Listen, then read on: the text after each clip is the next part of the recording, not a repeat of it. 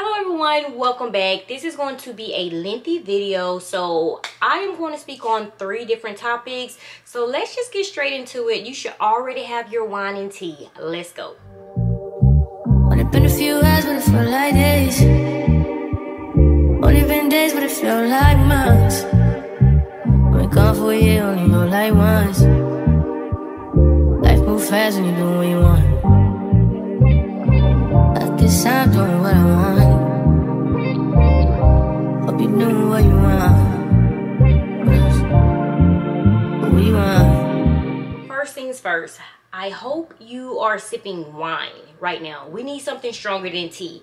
I am going to address a few of the comments from last video because I honestly think some of you actually had the video on mute. You were watching my past video, but you had to have the video on mute, or you basically just saw the intro and just came straight to the comments and just made up some things. So first things first, I want to speak on the Aldo conversation that I had with you guys. I was asked a question, Miss Marquita. I went back and revisited some of your past videos. I see that you used to wear Aldo.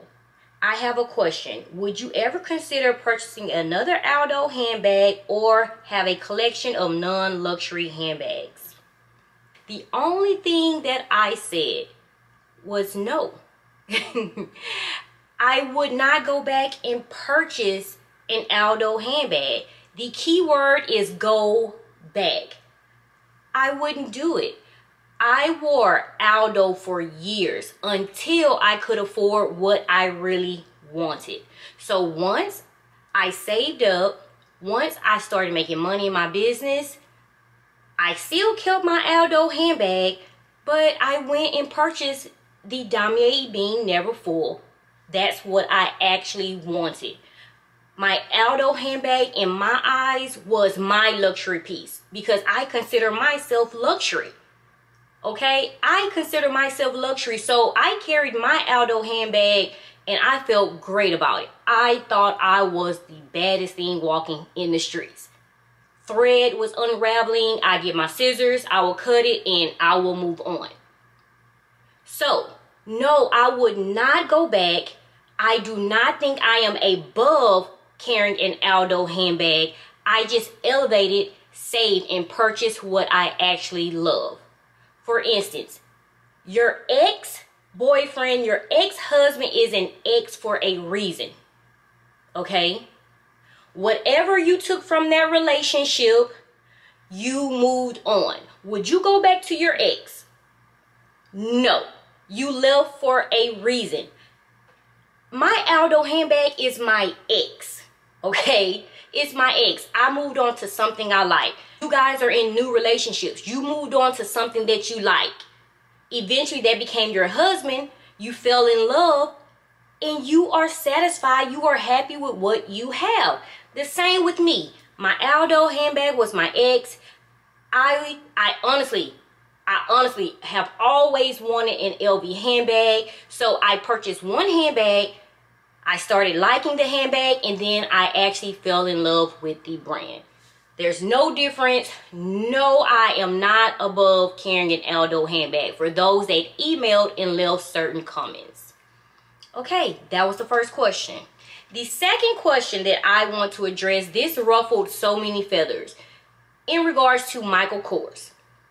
The only question that they asked me was, Marquita, I see you talk about your collection. Why don't you have a Michael Kors handbag? Because I am not a Michael Kors fan.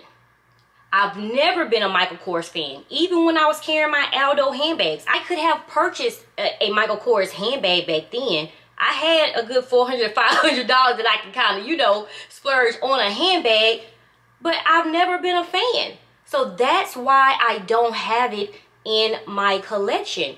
My mother has Michael Kors that I have bought her. I have friends that carry Michael Kors, but Marquita have never been a fan of Michael Kors.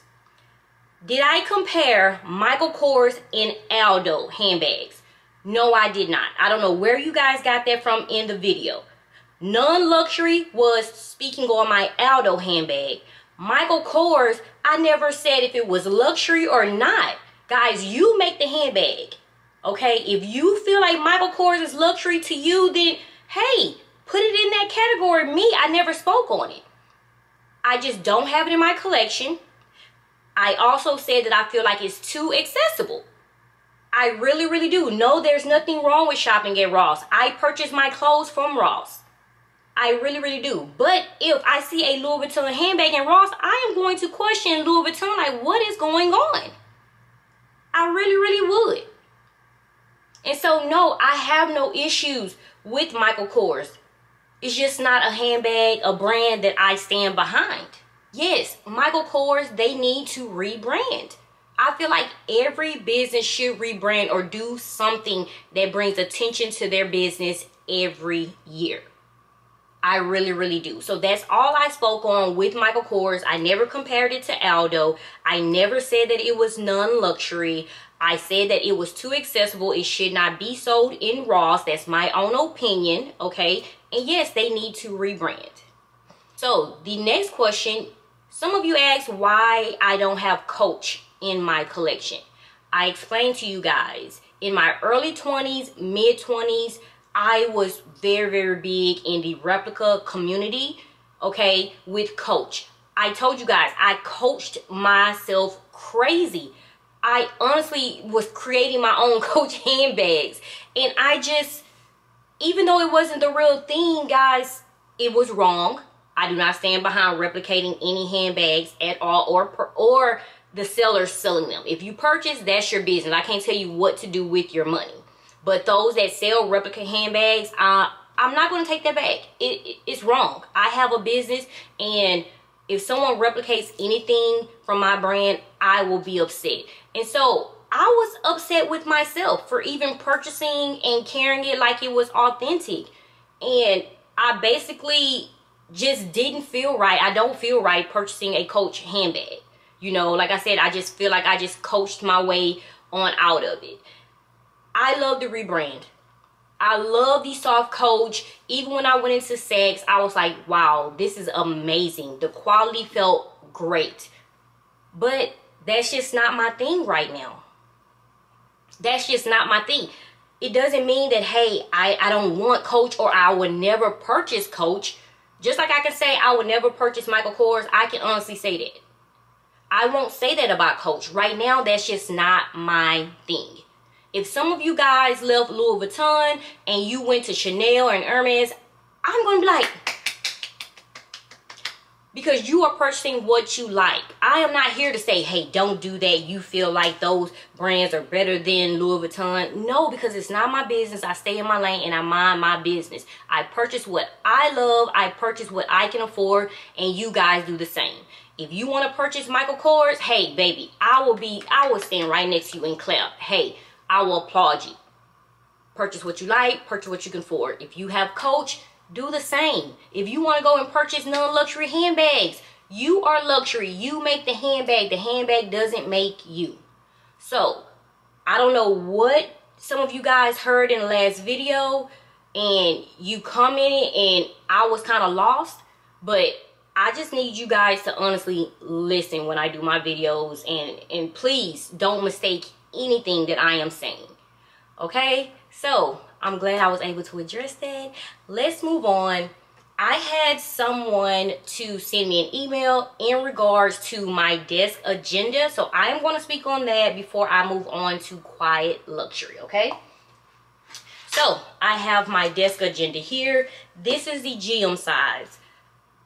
When I tell you, I feel like $1,000,000 when I have this with me. When I walk into meetings, when I am interviewing, I just feel so good having this, guys. And when I tell you, buying luxury for yourself, I will always say it's a part of self-care. For me, because this is something that I love. I love the luxury community. I love being a part of it, and I love feeling great. So, the desk agenda is something I most definitely, I was so glad I invested in this. So here it is. For those that ask, here's the inside. Of course, I had to make it real. I have hot stamped MNG. Of course, it is mine. It has a side pocket as well that I don't use. But inside, I have my budget planner. I hope you can see it. Let me see if I can move it up. Can you guys see? Well, it says budget planner. I purchased this from Amazon. I will leave the link below. But guys, I love budgeting. I love planning. Like, I basically plan me and my kids like entire summer. I also put to the side what I can lend out, like let people borrow, like, because I'm always asked to borrow money, guys. I really am. So I always have a budget planner with me. I update every 6 months, okay? This is also a part of my vision board as well, because I do budget planning with my vision board. And so here it is. And in the bag is my favorite notebook from LV. I love having this in my meetings as well. And I just love to take notes, as you guys can see. I keep this notebook with me because even if I'm driving, guys, and I come across something that's on a billboard, or if because I don't listen to music when I'm in a car. For some reason, I just constantly have to stay focused. If I'm listening to YouTube, it's an educational business video. And if I have to pull over to write something down, guess what? I'm going to do that. And so this notebook actually is already halfway used. And so after I use it, I am going to do something with the canvas material that I cannot share right now. But this is what's in my desk agenda. Again, this is the GM size. I have my budget planner. And I love to put, you know, just motivational stickers here on the front. And my LV notebook. And I don't keep cards, but it does have card slots here. I don't keep any cards, credit cards. That's why I have a card holder. But you most definitely can if you like. So again, here is the beautiful desk agenda in the GM size. So for the young lady that sent me the email, I hope this helps. I did see the email, and like I said, I'm constantly going through my emails trying to answer as many questions as I can for you guys. And it also, guys, I don't know. No, it doesn't have a pen holder. I didn't even pay attention to that. I carry pens with me all the time anyway, but no, it doesn't have a pen holder. Okay, so guys, let's get into quiet luxury. This is something that I really wasn't going to even speak on because that's just not something I just have in my collection. All of my handbags are, hey, you see me. Mostly monogram. Look, you're gonna know this is a YSL handbag because guess what? Pop, YSL is right there in the front. All of my handbags are basically monogram handbags, from my Gucci, my Fendi, YSL, especially my Louis Vuitton handbags. So I'm not real big on the quiet luxury, so I wasn't going to speak on it. The only thing that I have in my collection that's kind of considered quiet is the Epi Leather Alma BB handbags. But if you are an LV lover, you're going to know that is from Louis Vuitton. So I can honestly tell you that I understand quiet luxury, especially for those that work in an environment. I would say this: if I worked in an environment full of ladies, okay, females tend to become jealous much faster than being in an environment with males. And I'm telling you this because I have worked with females. I totally get it. So having a quiet luxury handbag at work, it depends on who are you working with. I get it, guys. I really do. Where you live, who you're surrounded with, and some of us can't even carry our luxury handbags around our friends and family. So I can only say I'm not real big on quiet luxury, but I do understand. Like the Pauline handbag. I think I saw a young lady with it at USPS, and I wanted it for my birthday, but I chose something else that will benefit me later on in life over that handbag. But Pauline, most definitely, if I was to go down the quiet luxury lane, I will go for a Pauline handbag. I think Pauline handbags are very beautiful. Like, this young lady basically took it off and she was letting me try it on. I'm like, oh my goodness. But I honestly fell in love. So for you guys that are asking me to speak on it, I really cannot say much because I don't have a lot of it. I don't have it in my collection, period. But I will go with a Pauline handbag if I want to go down the quiet luxury lane. So you guys, tell me how you feel. Tell me how you feel. What other quiet luxury brands that are out there that basically you have in your collection that you are basically thinking about purchasing? For me, mine is Pauline, and for some reason I get very, very excited when I speak on it.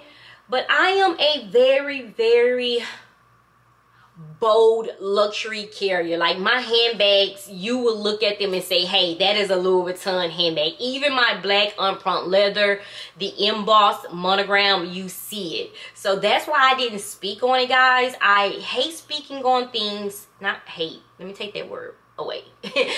Dislike. I dislike speaking on things that I can't 100% back up. Okay, so I can't tell you which handbags to go and purchase that are considered quiet luxury, but I can tell you that I understand. I really do. So like in the work environment, if you are on the, if you have to, you know, catch the subway, if you have to walk to work, you don't want to be singled out. You don't want to be that person like, hey, you guys see me, come get my purse. I totally get it, okay? So I hope this video, because this is not what I wanted to speak on. I wanted to speak on summer handbags today, but I had to address the video because the comments were crazy, and I was screenshotting too. I was screenshotting all the comments because I was like, if I do this Vegas trip, some people just can't. I can't do it. I can't do it. As women, guys, we should uplift. You should be happy that I am elevating. Just because I won't purchase an Aldo handbag doesn't mean, guys, I think I'm above it. You should be like, man, Marquita, I'm so happy for you because now, you know, I see your collection. Now you're able to afford what you want. You worked hard. Nothing was handed to you, and I applaud you. That's the type of women that I want to be around. We are in this Louis Vuitton community, guys, and I just want to build a community of women that empower each other.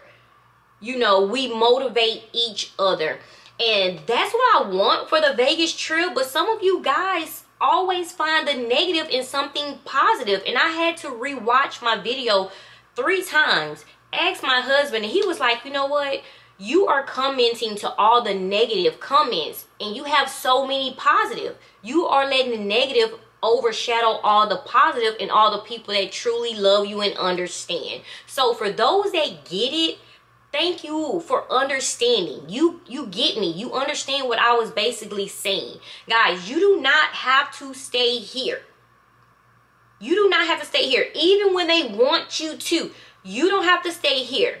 In life, you should be moving to the top. You should be elevating. Every day, you should be trying to do something to reach your goal. My goal, and something that I wanted, was to have a luxury handbag when I step out and take care of business. And that's exactly what I did. And no, I mean, I pray that I don't have to go back. I pray that I don't have to go back because I worked so hard to get to where I am today. So guys, like, come on, like, oh my God, women, we have to do better. We have to do better, and that's what I want to be around. And if you are a negative Nancy, stay over there. Stay over there. I can't take it. I don't want to be around it. So guys, yes, I am still planning my Vegas trip. I'm not going to tell you what we're doing. I'm planning my Vegas trip, and yes, guys, I'm going to have to handpick. I see that now.